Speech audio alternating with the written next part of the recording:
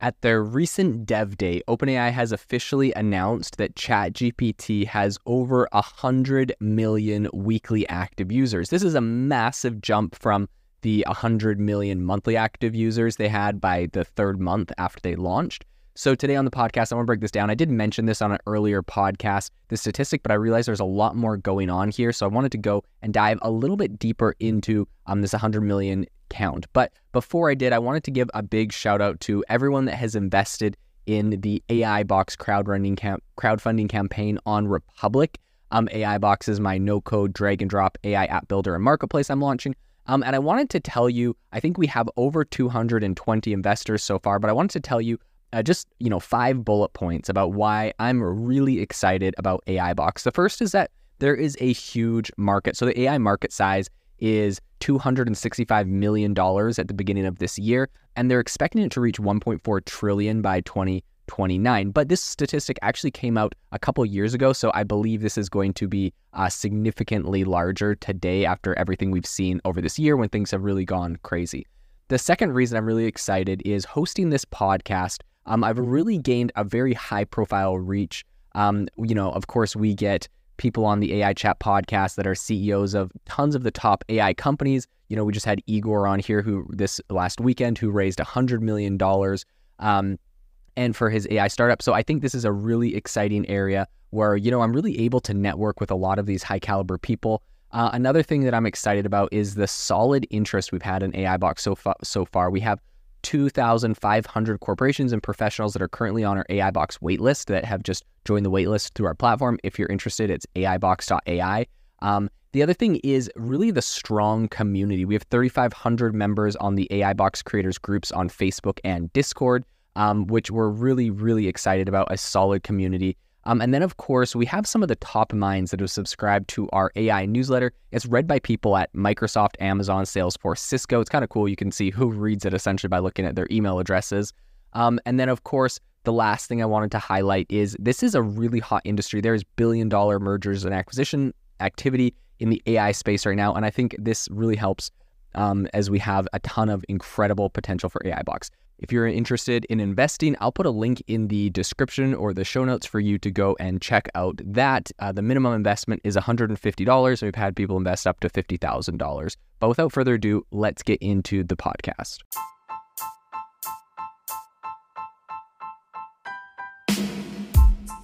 Welcome to the world's #1 AI podcast, AI Chat. I'm your host, Jaden Schaefer.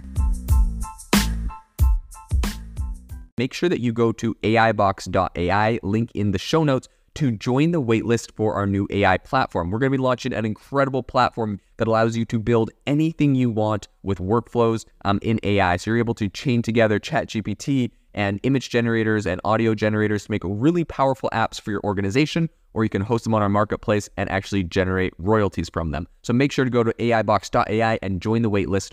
In addition, if you like the podcast, if you could do me a massive favor and please leave us a review on Apple or Spotify or wherever you listen to your podcast. This helps me be able to get better guests on here as they check the reviews to see how you guys are liking it. So if you could please do that, I would really, really appreciate it. Have you ever wanted to start your own podcast? I record and publish podcasts on a platform called Spotify for Podcasters, and I absolutely love it. Essentially, you can upload from your phone or computer, and it distributes to every platform that plays podcasts. They support video podcasts, and you can make money on the platform with ads or even podcast subscriptions, something that has made my life so much easier as a podcaster. So if you're interested, I highly recommend you give it a try. You can download the Spotify for Podcast app or go to spotify.com/podcasters to get started on your podcast today. So the big headline here is that ChatGPT has now reached a staggering 100 million weekly active users. This was recently revealed by their CEO, Sam Altman, at their inaugural developer conference in San Francisco. And this comes right on the heels of ChatGPT's rapid climb to 100 million monthly users within just 2 months, or I think it was like on the 3rd month after it launched, which of course set a new industry benchmark for user acquisition velocity. A lot of people were making, memes and were sharing pictures showing how long it took like a bunch of different software services to reach 100 million monthly active users. I think it took like 7 or 8 months for Instagram. And, there's a whole bunch of like the big ones you'd know, and some of them took like years.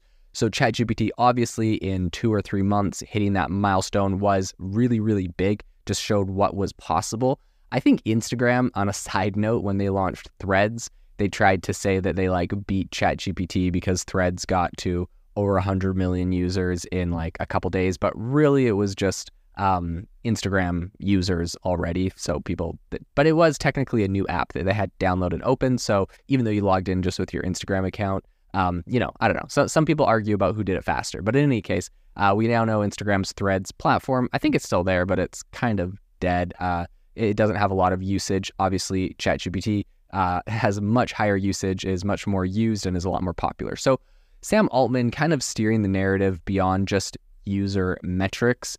He kind of highlighted the extensive adoption of their platform within the developer ecosystem. More than 2 million developers are actively engaged with the platform. And I think they have a remarkable adoption rate from over 92% of Fortune 500 companies. This is kind of, I think, signaling broad enterprise confidence in OpenAI's offering. So the conference wasn't just, of course, a victory lap for past successes, but also kind of a stage for unveiling the future direction. So OpenAI took the wraps off of GPT-4 Turbo, which is an iteration of the GPT-4 model that promises enhanced performance coupled with cost efficiency, aligning with the organization's push for accessible AI. So really it's just faster and cheaper, which is great. I think looking at some of the incredible things they have coming down the pipe for creators, OpenAI introduced GPTs. Essentially, it's like this new thing called GPTs, and they're empowering anyone to engineer versions of the conversational AI system. So they're going to have a new upcoming GPT store. And I think now that they have 100 million weekly users, this is going to be really interesting to see, just how many people are using this. I've recently covered, I think they have over 20 million downloads on their iOS app. It's going to be interesting to see really where this goes in the future. Some people are calling that specific thing the GPT store, like kind of like the app store for AI. And so I think it's going to be really interesting to see where that specifically goes, especially now that they have so many users on mobile as well. I think in a move that kind of expands OpenAI's suite, the company also announced the availability of DALL-E 3 through an API, which is going to be really cool.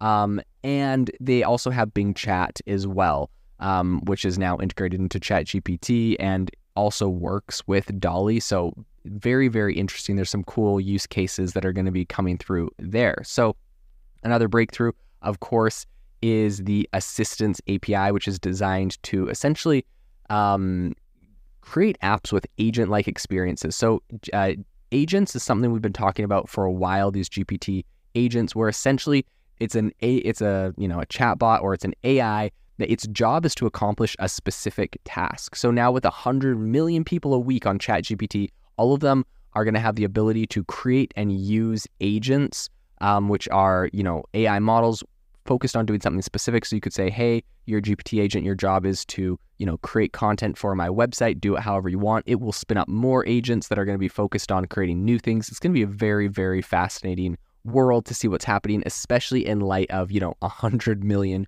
weekly active users. Now, I don't think we can quite say that there is 400 million monthly active users. I think the reason why they kind of unveiled that number, what that really tells me is if at the beginning of the year they reached 100 million monthly active users and now they have 100 million weekly active users, it could be maybe 2, maybe 300 million monthly. But my assumption is really what's going on is there's, those 100 million monthly active users, they're just using it every single week. So maybe it's 150 million or maybe 200 million monthly, but really I think it's the core 100 million are very active on this platform. And I know for myself, I use ChatGPT very, very frequently, almost definitely every single work day, sometimes on the weekends.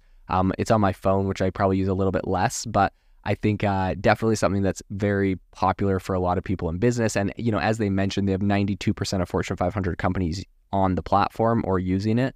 And so just with that, I think, people are definitely using it for business. So I think a lot of these developments really reflect OpenAI's commitment to extending the frontier of AI utility. They're fostering a very solid ecosystem where developers and creators can innovate and potentially profit from the AI evolution. I think as the company continues to roll out these ambitious features, the tech community is poised to witness a significant shift in how AI is integrated in both business operations and creative endeavors. A lot of people are talking about how this is, akin to the iPhone being unveiled, all of these new features that have recently been announced for ChatGPT. And of course, with 100 million weekly users, these features are going to be very, very used and integrated into virtually every piece of software we use. I don't doubt that this is just the beginning for where we see AI going in the future.